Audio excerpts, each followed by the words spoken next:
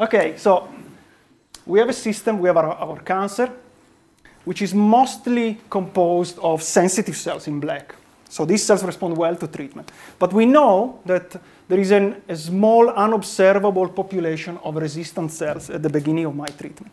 As treatment goes along, what we see is that we see the whole population shrinking. So indeed, the sensitive cells die.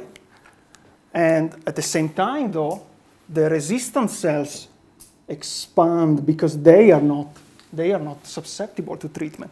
And then at some point, what we see in radiological imaging, what clinicians see, is that the tumor stops responding and it starts growing back. And what you can see here is that at some point, the majority of the tumor is then composed of resistant cells, whereas the sensitive population is actually small and dying off because of treatment. Now, how do we model this process? And I'll try to make it in very simple terms here.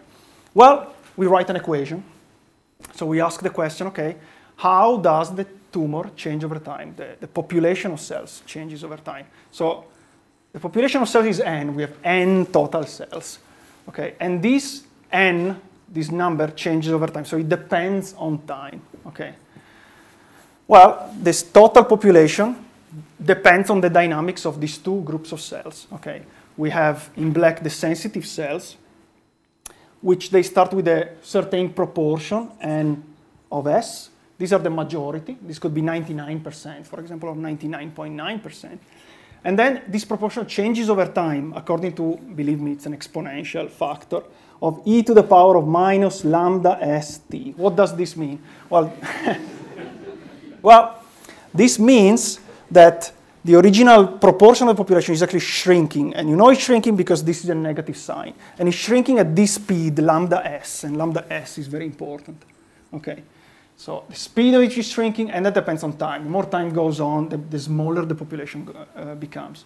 But then there is a second factor, the other population, which are the sensitive cells, which are originally a proportion nr, which is much smaller than this.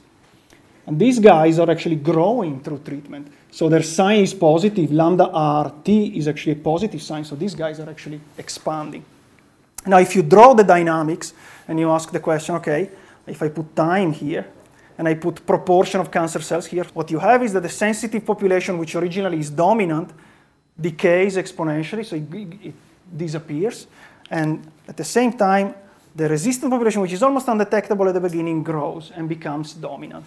Okay. This models this process over here. We can go back to the data now and ask the question, does this model predict anything we see in the clinic?